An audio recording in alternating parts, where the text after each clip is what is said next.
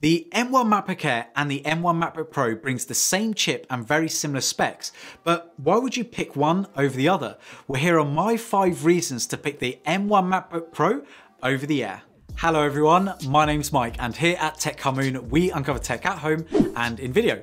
So hit that subscribe button if you want to see more, but today I'm going to give you 5 reasons why you should go for the MacBook Pro over the Air. And don't worry, I've done another video with 5 reasons why you should go for the Air over this Pro. But let's get into this video. The first reason is performance. The M1 MacBook Pro does have the better performance, mainly under sustained loads. What this means is that when you are doing things like compiling code or exporting a video or compressing large files, which take longer than sort of 15 minutes, the M1 MacBook Air does throttle to keep its thermals down, but the M1 MacBook Pro can maintain its performance for extended periods because it has a fan. On the M1 chip, the MacBook Air throttles down to about 85 to 90% of its performance, but the M1 MacBook Pro can hold its performance to 100%. And if you are looking to get the best performance out of your MacBook, then the M1 Pro is the best. And I will just say that in shorter tasks though,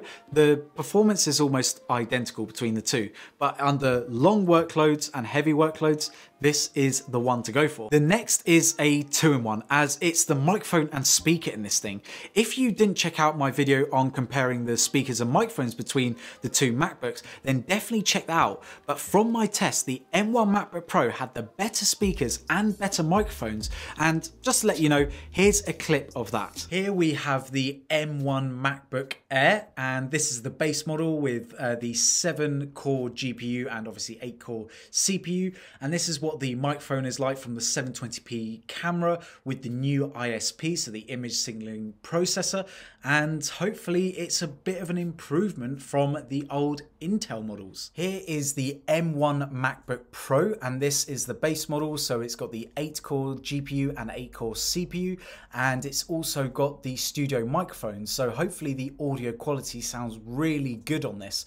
And obviously we've got the 720p camera with the new image signaling processor, so it means that the image, even though it's stuck at the 720p resolution, we should actually see much better dynamic range and white balance settings as well, so hopefully it looks a lot better than the other webcams that we've seen in previous MacBooks.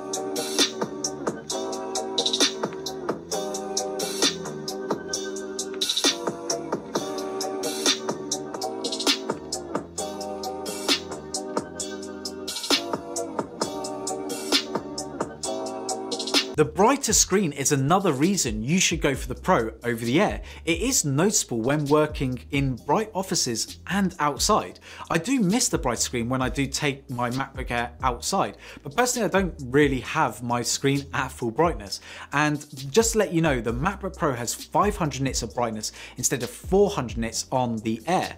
And if you are someone who works in bright areas, then the Pro is the better choice. Battery life on both models are fantastic. And even more surprising is that even under heavy loads, both MacBooks last for about 6 to 8 hours with normal use easily. The Pro does beat it though, because you get about an extra hour to 2 hours of battery life on this.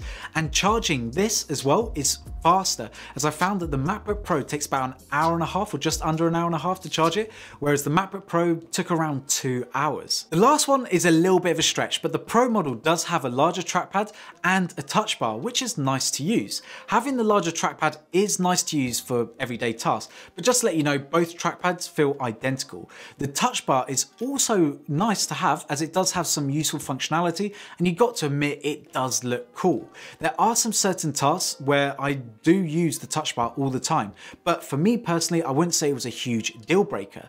Some of you may find this feature very useful depending on the application you use, but again, it's all subjective with that touch bar. I will be doing a few more videos on these MacBooks, as I know there are a lot of questions that you guys have been asking me, and I will be getting around to doing videos on all those questions.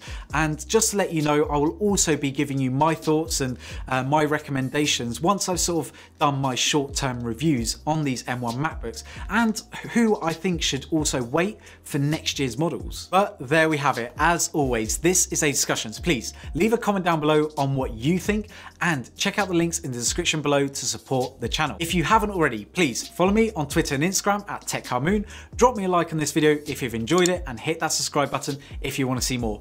But if you want to see more from me right now, you know what to do. Click on one of these two videos. I know you'll love it and enjoy it. Anyway, until the next one, look after yourselves. Take care. Bye.